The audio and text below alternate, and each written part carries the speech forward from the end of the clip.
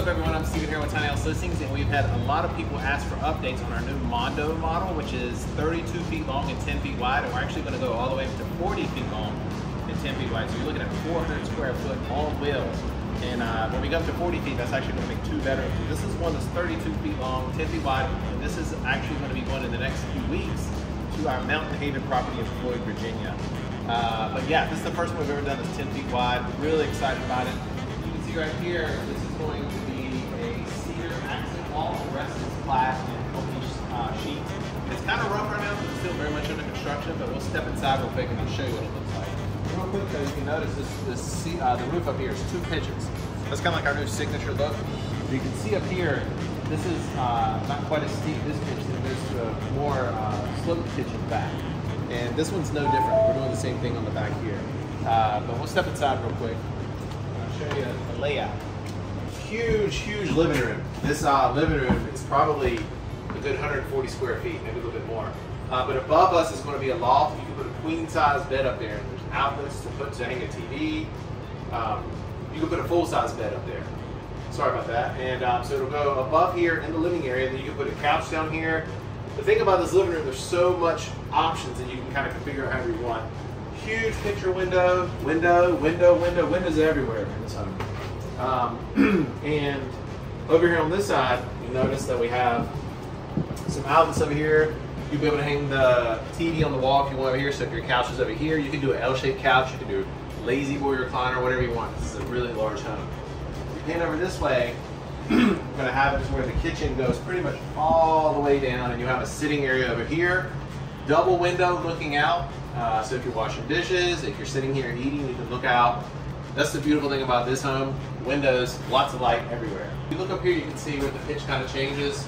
It's a little bit more steep here, and it's less steep up here. So it looks really cool. And if you don't mind looking up this way, Sean, there's plenty of storage above the bathroom.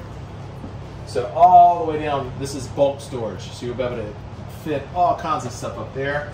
If you come into the bathroom really quick, this is wider than the bathrooms we typically do because this one's 10 feet long. So you'll have a, what is this, Gabe? What are the dimensions? It's going to be a 48 by 32 shower. 48 by 32 shower, so it's actually large enough you can even sit down in there if you want. Yep. Long vanity. How long would a vanity be? 48.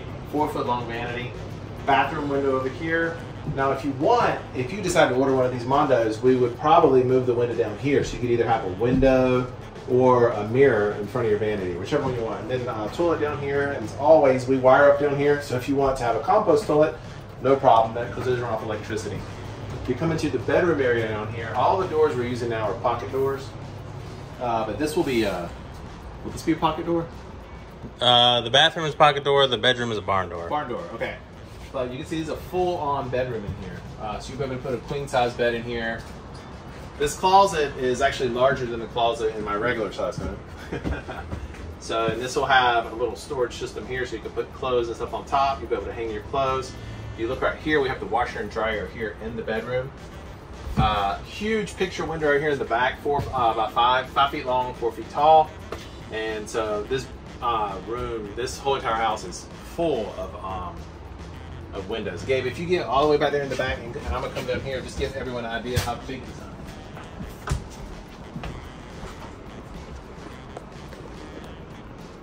You can see this house is basically an apartment on wheels.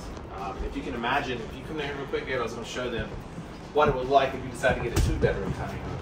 So as you walk in, there's the living room. If you do the 2-bedroom tiny home, which would be 40 by 10, again, this one's 32 by 10, there would be a door over here, and this would be a separate bedroom over this way, so it would be a bedroom 8 feet further out.